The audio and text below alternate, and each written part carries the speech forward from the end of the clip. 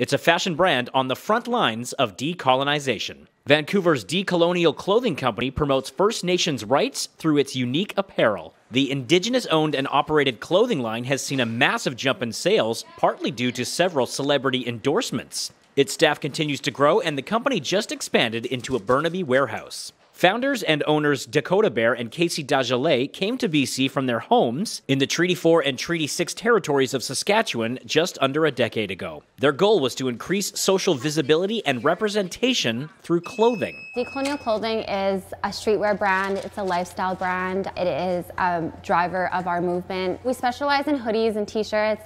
We've done sweatpants in the past, and we're actually working on a new sweatsuit. We do jewelry and toques and accessories. Right now, more than ever, people are listening. There's conversations that are being had all across Turtle Island, and a lot of people are starting to, wake up and find different information that is different than what they had been taught in school, because a lot of it was suppressed. And I think it's the perfect time for people to really come together and see how we can create collective change for not only us, but for generations after us as well. Since the company rebranded last year, sales have soared to over $500,000. Decolonial clothing products are now sold all over the world. But it's not just about selling clothes. Bear and Dagelet want customers to invest in the message behind their brand. When it comes to clothing, we just want to use it as another vehicle to platform that message of truth, of bringing people together, raising awareness against the injustices that we face as Indigenous people. And I think clothing is a great way because it could reach so many people. For us, it's a lifestyle. For us, we have to live it every single day. And clothing is just another way to drive the message that we are still here and we're not going anywhere.